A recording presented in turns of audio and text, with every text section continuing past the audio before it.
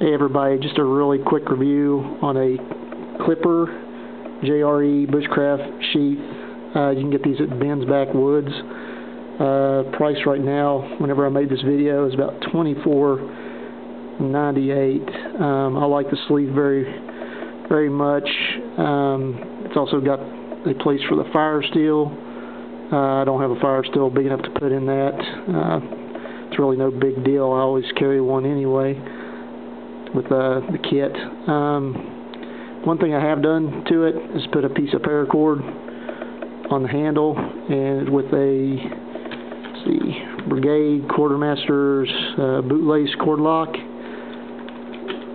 So the sheath does all right by itself. I mean, you take some power to get the knife out of there whenever you put it in there securely. This is just extra added on protection, because whenever you put that cinch down, it ain't coming out, and I'm pulling really hard here at all. It's locked in there for good until you release the clip or the button. I like it very much, the sheath.